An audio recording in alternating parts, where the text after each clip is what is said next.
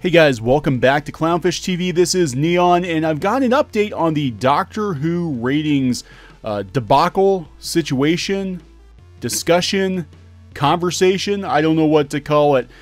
So, since we did our initial video talking about the Doctor Who ratings, media outlets have been going nuts trying to shoot down the Daily Mail UK and The Sun. Their opinion that Doctor Who ratings are dropping. We've seen several pop culture news outlets rushing to defend Doctor Who, We did a video last week dealing with Digital Spy. Now, Digital Spy's math is making the rounds, and apparently it's making the rounds to some other news outlets. Today we found this, we got this covered. Here's the real story on Doctor Who's supposedly declining ratings. Supposedly. Now, okay, let's read this article. The one thing you'll notice is right out of the gate, they're very combative. They're very combative about Doctor Who's ratings.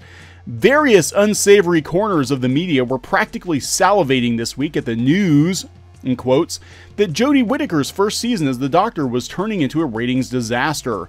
The Sun and the Daily Mail claimed that ratings had plunged, in quotes, after viewers were apparently turned off by politically correct plots, in quotes, and those gross and sticky corners of the internet leapt upon these stories like rabid dogs, eager for proof that they were right all along when they said Doctor Who would never work with a woman in the lead role.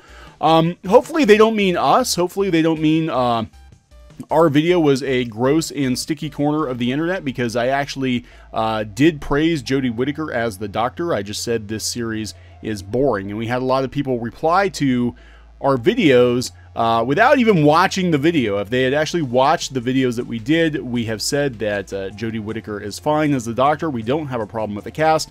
We just have a problem with the direction the storytelling is taking this season. And it's true, ratings have declined from the show's premiere, The Woman Who Fell to Earth. That episode racked up a total of 10.95 million viewers, whereas by episode 5, they shed more than the 3 million viewers for a total of 7.76 million. Looking at those figures alone, you might conclude that any TV show that's lost 3 million viewers is in deep trouble.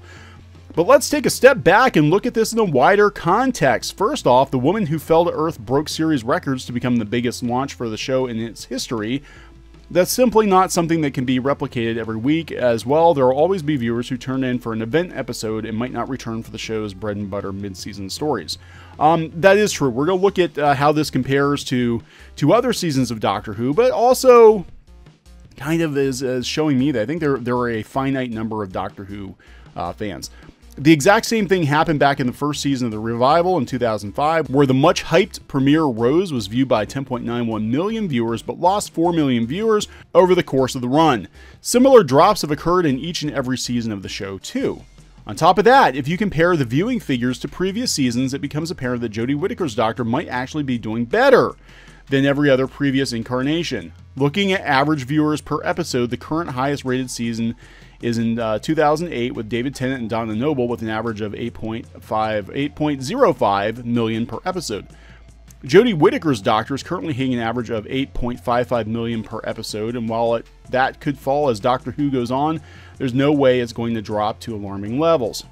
So, once again, don't believe everything you read, and certainly don't believe whatever you read in The Sun and the Daily Mail. Okay, so, yeah... here's the thing.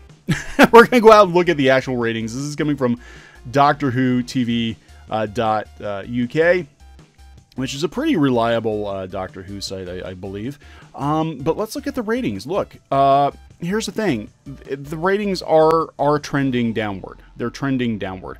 And even though they're saying it's 8.05 million on average, that's consolidated. Okay, so this is I believe for the broadcast. This is how many people actually watched the broadcast or watched it on the premiere, and this is people who watch on tablets or whatever later. The overall trend is downward. Now there are a few spikes. It goes down from 8.2 million, and then it hits 6.39, and then it bumps up a little bit to 6.43. Goes down again, bumps up a little bit, but the overall trend is downward. Now, is that alarming? I don't know if it's alarming, but I don't think it's terribly good. If you go out to, if you want to compare numbers, the last time Doctor Who has seen numbers like this was definitely in Capaldi's era. If you look at Capaldi's, now this is Series 8 for Capaldi. You can see 6.8 million, 5.2. Actually, some of Capaldi's numbers here, Season 8, the cumulative numbers are actually higher than what Series 11 has been pulling in. And you can see Capaldi started off, pretty strong, 6.8 million. And I think at that point, people were already kind of burnt out on Doctor Who. The 50th was over. Matt Smith's final season was pretty lackluster, to be honest. And I don't know if people were really looking forward to a more mature Doctor, but you can kind of see the numbers. They were dipping down into the 4 millions, 5. So Death in Heaven was 5.4 million, 5.45 million. And the Christmas specials always do well. Now, they're not going to have a Christmas special this year. The Christmas specials always tend to bump the ratings up for the season. Again, Series 9, we're looking at, even worse, 4, 3, mostly 4s. Again, Christmas special, 5.77 million. And then, of course, Capaldi's last season, we had some pretty not good numbers. 4s, 3s. We actually had one down in the 2s. Now, do I think that Doctor Who is going to sink down to this level? I don't know, but it's clearly not going to hit some of the highs that hit before. So let's go back out and check Matt Smith's last season, Season 7, Series 7. Wasn't terribly good for Matt Smith. Actually, his ratings had dropped off a cliff, but we're seeing similar numbers to what we're seeing now.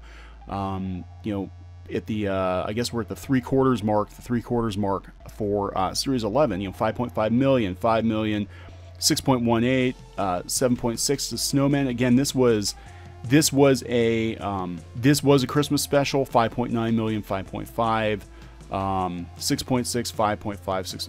Now, compare this to Series 6, which actually was pretty popular both in the UK and in the States. And, we've got some pretty decent numbers, 8.86 million, 7.3 million, 7.85. Mostly in the 7s, 1 or 2 in the 6s, a couple in the 8s. So, that was kind of, I think, Series 4 through 6 was sort of the peak for Doctor Who ratings. Again, we're just kind of... It's not a disaster, but it is trending downward. It's definitely trending downward, and it's not like it's sporadic, like we have an 8, then we have a 7, then we have a 6, and we have another 8. It's overall trending downward. I don't know, what that means. If people actually are turning off Doctor Who because they think it's too political, they're bored. In our case, it was boredom. I haven't even bothered checking out the latest episode, Kerblam. I've heard that it's kind of a throwback to Russell T Davies era Doctor Who, Stephen Moffat era Doctor Who. I just haven't been interested enough in Doctor Who to check it out. I'll get to it when I get to it. It used to be must-see TV. It is not anymore. But yeah, it's very curious that we have all these media outlets very quick to defend the ratings. And again, this is coming from one source, Digital Spy, working out the numbers. But from what I'm seeing, this is just my armchair observation. Maybe I suck at math, but it looks to me like we're basically going back to like Series 7-ish numbers for Doctor Who, and they continue to drop. So I'm thinking Season 12. If they don't kick it up a notch by Season 12, we might be back down firmly in the Capaldi era, which isn't good. I mean, I don't think they're going to cancel Doctor Who. I don't think they're going to cancel it. But, it definitely is not attracting or retaining the viewers they would like to retain. So that's just my takeaway from it. Again, I'm more interested in how the media is reacting to it, how different news outlets try to spin the data depending on the position they're trying to take on the show. So what do you think? Are you interested in Doctor Who Series 11? Do you think these ratings are accurate? I mean, it looks to me like it's a downward trend, but again, maybe my math is off. Maybe I don't know how to math, but I think 5 is less than 8. I don't know. So let me know in the comments. Please subscribe to Clownfish TV for more pop culture news, reviews, rants, art videos, gaming videos, and more. This has been Neon. We'll talk later.